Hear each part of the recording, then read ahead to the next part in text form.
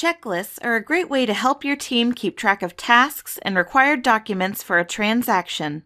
This video will show you how to add a checklist to a transaction. Go to the transaction and click Add Checklist from the left menu. Then, select the desired checklist template from the Add a Checklist drop-down list. The selected list will be copied to the transaction and may be further modified if needed. Add more lists by selecting them from the same drop-down list.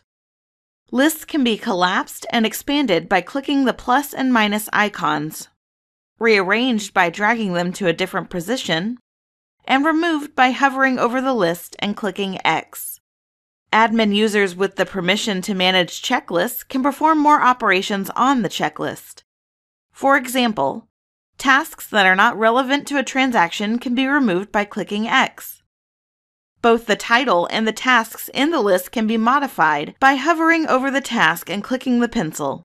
Make the desired changes, then save. New tasks can be added by clicking New Task. Type the task, then save. Once a task has been completed, check the box next to it. This will also update the completion percentage of the transaction.